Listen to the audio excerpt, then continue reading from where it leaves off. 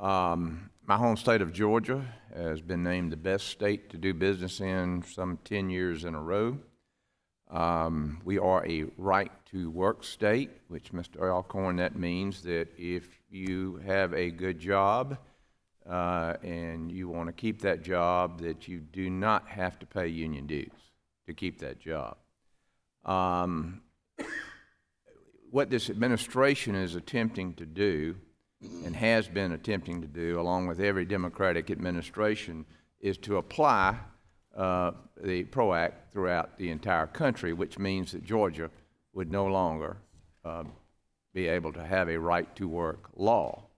The modern workforce is entrepreneurial, and employees are competing for this modern workforce are very innovative in their approach to recruit and retain top talent.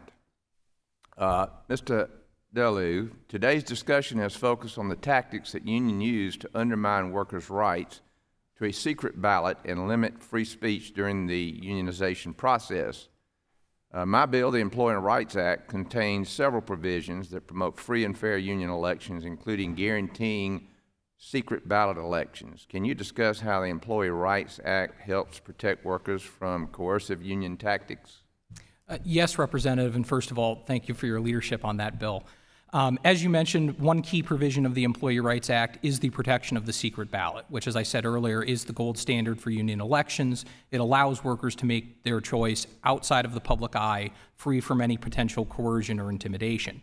But the Employee Rights Act goes further than that.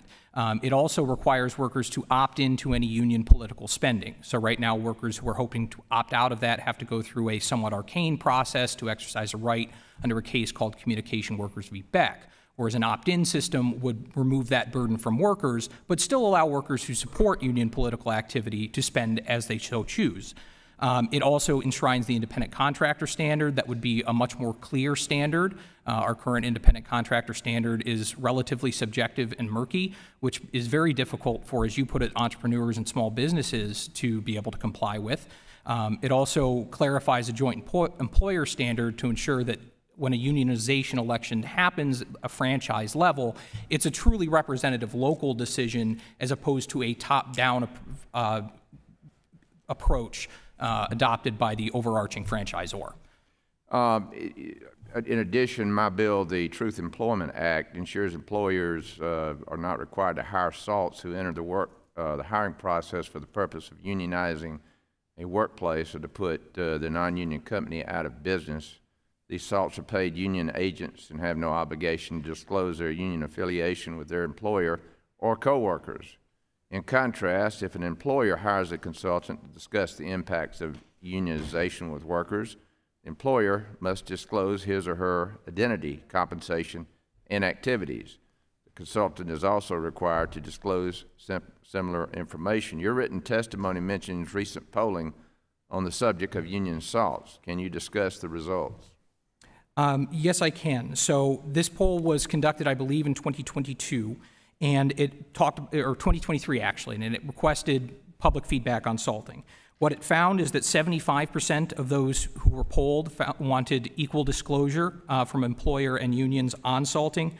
59% thought that elections featuring union salt should be thrown out entirely, and 62% thought that employers should be able to ask in a job interview if an applicant was a salt.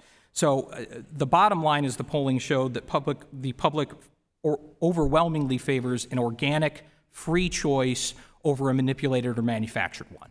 Yep, and again, I've said it over and over again, the American people just want choice here and not to be forced. Mr. Alcorn, to follow up on that response, do you believe salting is deceptive, and what is your opinion of this practice?